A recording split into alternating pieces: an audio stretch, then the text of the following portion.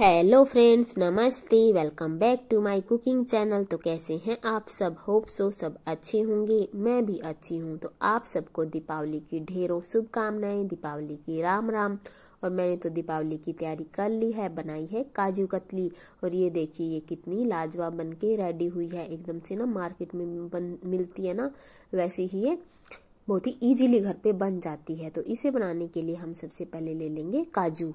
तो मैंने यहाँ पे 1 कटोरी काजू ले लिए हैं। तो आपने जितनी क्वांटिटी में बनाना है आप उसी हिसाब से काजू ले लेना। तो मैंने इनको डाल दिया है मिक्सी के जार में और अब हम इसे पीस लेंगे। और हमें इसको ना एकदम से बारीक पीसना है। और हाँ, आपने लगातार मिक्सी को नहीं चलाना है। एक बार चलाना है, फिर बंद करना है, चलाना है, फिर बंद करना है। इस प्रोसीजर से आपने पीसना है, क्योंकि यदि आपने एक बार लगातार चलाया ना तो ये हो जाएगा, मिक्सी हो जाएगी गर्म। और गर्माहट की वजह से ना काजू चिकनाई सी छोड़ देगा, फिर वो पाउडर इतना अच्छे से नहीं बनेगा। इसलिए आपने स्टॉप करते हुए इसको पीस लेना है। तो बीच में मैंने इसको चेक कर लिया था, ये अच्छे से अब पिस गया है। ऐड करेंगे हम इसमें मिल्क पाउडर। तो आधे से आधा कटोरी मैं इसमें डाल रही हूँ मिल्क पाउडर। आप चाहें तो ना इसको बिना मिल्क पाउडर के भी बना सकते हैं, सिर्फ काजू से भी बना सकते हैं। आधा कटोरी मैंने यहाँ पे ले ली है चीनी। तो जितना काजू हमने लिया है उतनी हमने यहाँ पे उससे आधी हमने यहाँ पे ले लेनी है चीनी। और चीनी से आधा हमने यहाँ पे ले लेना है पानी। और अब हमने बनानी है एक तार की चाशनी।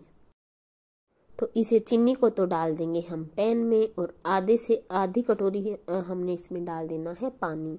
तो मेजरमेंट का आपने प्रॉपर ध्यान रखना है। मेजरमेंट यदि आपका सही रहेगा तो आपकी काजू कतली एकदम से सही बनेगी। 1 कटोरी हमने यहाँ पे लिया था काजू, आधा कटोरी हमने ली है चीनी, और आधे से आधा कटोरी हमने यहाँ पे लिया है पानी। और मिल्क पाउडर हमने लिया है आधे से आधा कटोरी, 2 या 3 चम्मच आप ऐड कर सकते हो। और चीनी में आ गया अच्छा सा बॉईल। और फ्लेवर के लिए मैं इसमें डाल रही हूँ इलायची पाउडर। तो यहाँ पे इलायची पाउडर आप चाहें तो डाल सकते हैं, आप चाहें तो साबुत इलायची भी कूट के यहाँ पे डाल सकते हैं। और अब हम इसे एक तार की चाशनी बनने तक बीच बीच में चेक करते रहेंगे कि ये एक तार की चाशनी बन गई है या नहीं। अभी मैंने इसको चेक किया था, ये अभी तक नहीं बनी है। तो हमने ना पूरी गाढ़ी चाशनी चाहिए, पूरा एक तार मोटा तार बनना हमारा चाहिए। और ये देखिए, हमारी चाशनी एकदम से बनके हो गई है रेडी। अब हम इसमें डाल देंगे हमारा रेडी किया हुआ काजू और मिल्क पाउडर का मिक्सचर। और यहाँ पे आपने ना आंच को बिल्कुल स्लो कर देना है। स्लो आंच पे ही आपने बाकी का प्रोसीजर करना है।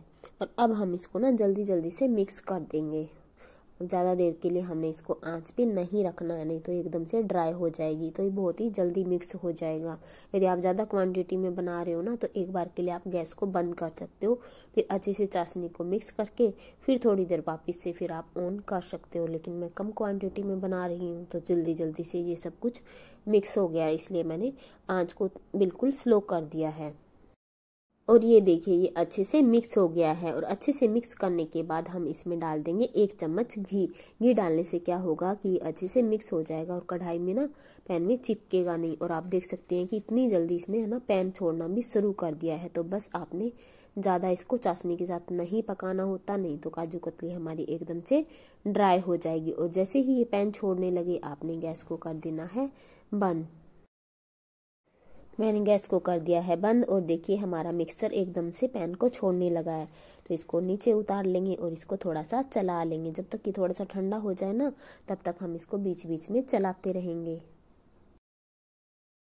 तो अब इसको ज़्यादा टाइम नहीं लगेगा, 5 से 6 मिनट में ये अच्छे से मतलब डो फॉर्म में आ जाएगी। उसके बाद हम इसकी काजू कतली जमा सकते हैं। तो बीच में मैं अपने बाकी के काम भी निपटा लेती हूँ। मैंने यहाँ पे साथ में लगा लिया है रोटी के लिए आटा। और बीच बीच में ना हम इस डो को भी हिलाते रहेंगे, ताकि नीचे जो पैन गरम है तो एकदम से नीचे से ज़्यादा ओवरकुक ना हो जाए, इसलिए।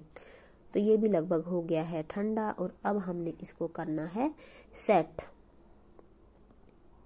तो इससे पहले मैं ना आटे को रख देती हूँ डिब्बी में डाल के। तो आटा भी यहाँ पे मेरा लग के हो गया है रेडी। और ऊपर से थोड़ी सी ना चिकनाई लगा देंगे। इससे क्या होगा कि आटे पे ना पपड़ी नहीं आती और आटा बहुत ही एकदम से फ्रेश लगेगा। और जब मुझे फुलके बनाने होंगे तब मैं फुलके सेक लूँगी। तो फ्रेंड्स, वैसे तो ना दीपावली पे ढेरों मिठाइयाँ आपको मार्केट में मिल जाएगी, लेकिन फेस्टिव सीजन में इन मिठाई की डिमांड इतनी ज़्यादा होती है कि मैक्सिमम ना मिलावटी मिठाई ही मिलती है। तो काजू कतली एक ऐसी मिठाई है कि मतलब लगभग सभी की पसंद की होती है, और इसे घर पे बनाना ना बहुत ही आसान होता है। 10 मिनट में ये लगभग मेरी ये पूरी की पूरी बन के रेडी हो गई थी। तो अब ये डो भी अच्छे से ठंडा हो गया है, और मैंने ले लिया यहाँ पे एक पोलोथीन, और अब इसको अच्छे से सेट कर लेंगे, अच्छे से ऐसे हिलाते हुए। इससे क्या होगा कि हमारी काजू कतली एकदम से स्मूथ हो जाएगी। और अब ये ठंडा हो गया है, और इसे आराम से आप हाथ से छू सकते हैं। इसको पेड़े के जैसे अब हम गूंथ लेंगे, और रोटी के जैसे ही अब हम इसको बेल लेंगे। आप चाहें तो ना हाथ से इसे टैप टैप करके भी फैला सकते हैं। इसको ड्राई नहीं होना देना है। यदि ड्राई हो गई ना तो इसकी बहुत अच्छी सी शेप नहीं बनेगी। और आपने बहुत ज़्यादा इसको गैस पे भी ड्राई नहीं करना है, नहीं तो एकदम से ड्राई हो जाएगी और कड़क कड़क सी आपकी काजू कतली बनेगी। इसलिए आपने प्रॉपर एक तार की मोटी चाशनी होते ही मिक्स करते ही आपने गैस को बंद कर देना है। यहाँ पे बेलन की हेल्प से मैंने इसको अच्छे से फैला दिया है, और अब मैं यहाँ पे लगाऊंगी चांदी का वर्क, तो ताकि एकदम से मार्केट के जैसा ही इसमें लुक दिखे। और चांदी का वर्क ना ऐसे कागज पे मिलता है, बड़ी ही इजीली ये मार्केट में मिल जाता है। और आज मेरे पास ना एक ही वर्क बचा हुआ था। कल मैं गई थी लेने, लेकिन भीड़ इतनी थी कि उसने ना मना कर दिया। कहते हैं मैडम आज के लिए माफ़ करो, आप ना कल ले जाना, आज तो बाकी के काम भी ख़त्म नहीं हो रहे हैं। तो इसलिए मेरे पास एक ही बचा था, इसलिए मैं पूरी बर्फी पे इसे नहीं लगा पाई हूँ। और 10 मिनट के बाद हमारी काजू कतली हो गई अच्छे से सेट, और अब हम इसे काट लेंगे।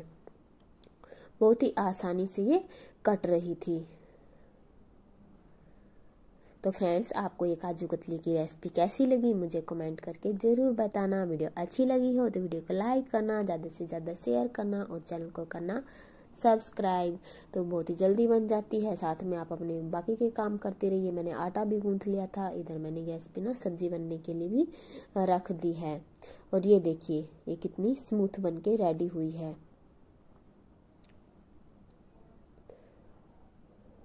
सबको डाल लेंगे एक प्लेट में। तो ये लीजिए हमारी काजू कतली बन के हो गई है रेडी। और आपको आज की वीडियो कैसी लगी मुझे कमेंट करके ज़रूर बताना।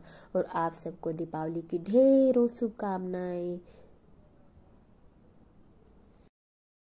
और आप सब में से ये रेसिपी कौन कौन ट्राई करने वाला है मुझे कमेंट करके ज़रूर बताना, क्योंकि रेसिपी ना बहुत ही जल्दी बन जाती है। दीपावली पे तो वैसे ढेर सारे काम होते हैं, तो हमें जल्दी जल्दी कुछ बनाना होता है। तो ये मिठाई आप बहुत ही जल्दी बना के रेडी कर सकते हो। तो ओके बाय फ्रेंड्स, मिलते हैं अपनी नेक्स्ट वीडियो में। तब तक के लिए स्वस्थ रहिए, मस्त रहिए, खाते रहिए, पीते रहिए, और जुड़े रहिए मेरे साथ। Bye friends, happy Deepawali.